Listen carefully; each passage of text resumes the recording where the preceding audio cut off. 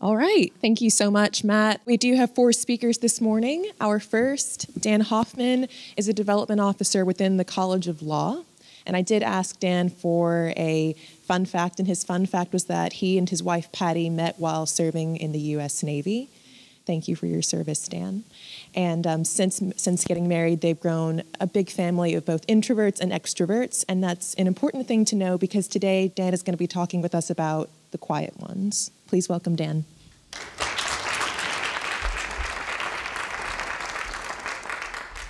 Thank you, Ayanna. I'm glad to be here. I'm going to start with I'm going to read you a little story. Montgomery, Alabama, December 1st, 1955. A public bus pulls to a stop, and a sensibly dressed woman in her 40s gets on. She sits in the first row of the colored section and watches quietly as the bus fills with riders, until the driver orders her to give her seat to a white passenger. Now, the woman utters a single word. It's one word that helps America find its better self. The word is no.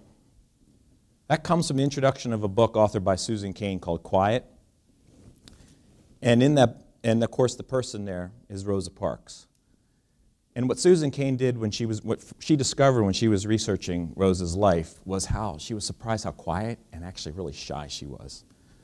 In fact, Rosa Parks' autobiography is called Quiet Strength. So it kind of indicates where I'm going to try to go with this talk. So my premise is, and I agree with Susan Cain on this, is that the quiet ones amongst us have a lot to offer, and it's kind of our responsibility to help them, maybe notice them a little bit and bring them out so they can insert themselves and share some of the things that are going on inside their head that we may not either notice or think somehow they need to be fixed. A lot of people who are introverts will say the same thing. They'll say, yeah, I always felt like I should be more extroverted, more gregarious. There's something wrong with me. And extroverts sometimes will say, yeah, what's wrong with you? How come you don't say anything in meetings? Why are you always in the office working by yourself on things? So I'm going to kind of challenge some maybe assumptions that some of us make in here and hopefully offer some tips. So how do we notice these people? And what do we do about it? Well, the actual full title of the book is called The Power of Introverts in a World That Can't Stop Talking. And the author, Susan Cain, gives us a lot of research, and I don't have the time to go into all that right now. But one of the things that she talks about is the culture of personality. So she claims that in the United States, up until about the early 20th century, we had what was called the culture of character. So think of like an Abraham Lincoln. I always think of that picture of Norman Rockwell where the man is standing up at a meeting. And he's like a farmer, and you can tell he's kind of quiet, and he's standing up, and all of the big shots are looking at him because he's speaking. And the culture of character was less concerned about public persona, magnetism, gregarious personality, and was more concerned about how a person operated in their private life. But as the 20th century emerged, became more industrial, people didn't know each other as much, so people felt the need to kind of have to convince everybody that they could do certain things, that they were good. And the model shifted from that to the culture of personality, which was really the model, was the great salesman. And one of the leaders of that was, of course, Dale Carnegie, who wrote that famous book, right, How to Win Friends and Influence People. Now, I'm not bashing extroverts, okay? They have something to offer too, but what Susan Cain says is we sometimes are overlooking quiet people and we're missing that balance, and this culture of personality has emerged in the workplace to a point where maybe we're missing the opportunities that are right next to us to learn something and have someone on our team who can really, really contribute to what we're trying to accomplish. I want to share you a little story. This is a very personal story. This is my daughter Grace when she was a junior in high school. Very good swimmer. Very driven, crazy imagination. She lived in her brain with all kinds of things. Loved to read, very competitive, but really, really quiet, and still quiet to this day. In fact, she's pursuing a PhD in history, of all things. So when she was a junior in high school, she was awkwardly shy, and she was a good swimmer, and she wanted to do well. So one year, she qualified for junior nationals, and she was surprised by that. She was a sprinter, 50 and 100 yards. And when she got to the meet, she was with the Bowls School in Jacksonville, so Bowls Club, swim club. So when she got to the meet, Bowls really wanted to win the national championship that year, and they were on point the final evening. But the coaches were calculating what they needed to do, and the key was for them was the 4x200 relay. They had to get at least a third place. So they had a couple swimmers to think about, and there was one swimmer who was very outgoing, very popular. She wasn't having a great meet. She also had the credentials, and she had swum these times before pretty effectively. My daughter had never had the time needed that they needed, which was 1:52 in the 200 yards. However, one of the assistant coaches knew her really well, and what's interesting is that coach and Grace became close because they both had a great passion for books and reading. So he had noticed her. So he made a case behind the scenes. Really, it was like a big fight with the coaching staff, convincing them she was the right person, that she would deliver if you put her on that 4th spot on the relay. So he convinced the coaches, and then he went to Grace, and he coached her. And he said, okay, Grace, you get a chance to swim the 4x200. Of course, she was scared to death. He said, when the coach comes to you, this is what you're going to say. So this is how it went.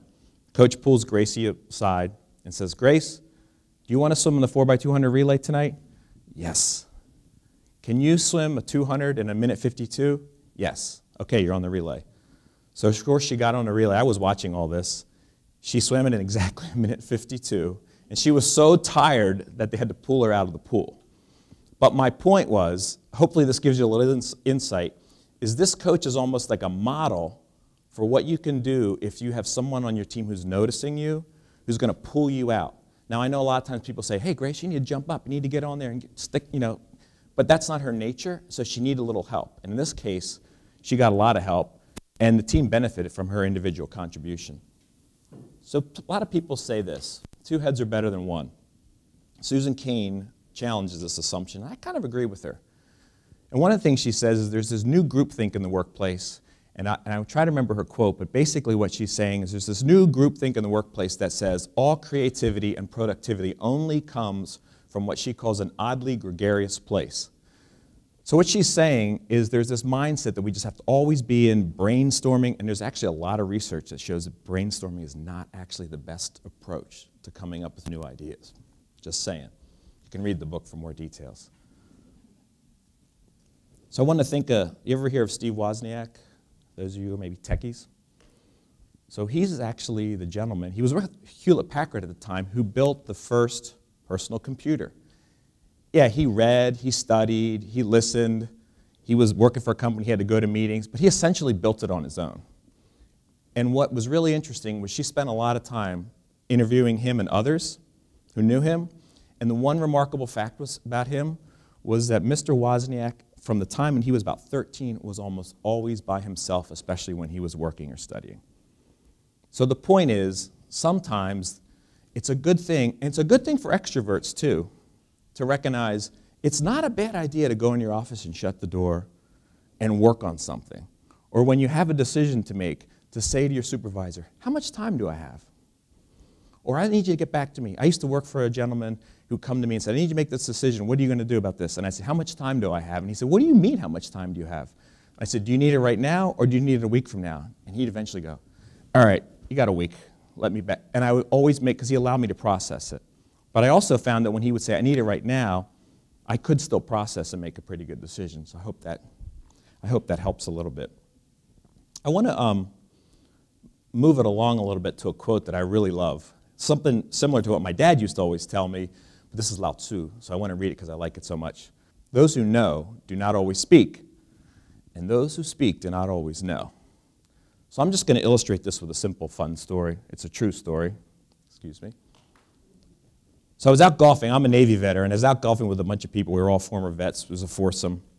And one of the gentlemen was a very good friend of mine I worked very closely with, and I knew how competent and proficient he was. Very quiet, very reserved. And someone started talking about the movie Black Hawk Down. I don't know if everybody familiar with that movie in Somalia, the crash of the Black Hawk helicopter and the nightmare that ensued. Anyway, one guy started going on about how he knew how the movie didn't know this, didn't know that. He knew everything that happened at Black Hawk to the point where everybody was getting tired of listening to him, quite frankly. So after a few holes, my quiet friend finally spoke up, and he said, you know, I don't really think that's how everything went down that day in Somalia, Mogadishu. To which my other friend said, well, how would you know? Were you there? So deadly question, folks. And my friend looked at him and said, yeah, actually I was. I was a special operations Black Hawk helicopter pilot, and I was on the scene trying to coordinate the rescue. It's like, Ouch. I remember saying to my friend, see that little cup in the middle of the green? You could probably fit in there right now. The point of it is, I'm challenging everybody here, and some of you are already doing it, probably better than me, is to notice people. Because you tend to look at people and look at how they're behaving, how they conduct themselves, and then determine what they can offer. And you might be surprised, the person who sits in the back of the meeting, the person who's, like I said, likes to work on their own, or the person who likes to spend a lot of time on their own, might be that person that can offer you something that'll give you a really good idea or insight. So if I have time, I'd like to do a quick survey. So real quick, who here, and it's not bad to admit, who here thinks of themselves as an extrovert? Loud and proud, please. All right, thank you. Now avert your eyes, extroverts, because I'm going to ask the introverts, who here considers themselves to be introverted? All right, you don't need to be fixed, okay? You don't need to be fixed. One thing that could help us all, though, oh, I have to share this with you. My natural disposition is quietness and introversion. One thing I learned from that is I had a father who was the ultimate extrovert, all right? So I know he was a little befuddled by me, but he did two things that are really cool. He encouraged me to pursue the things that he had no understanding of why I'd want to do them.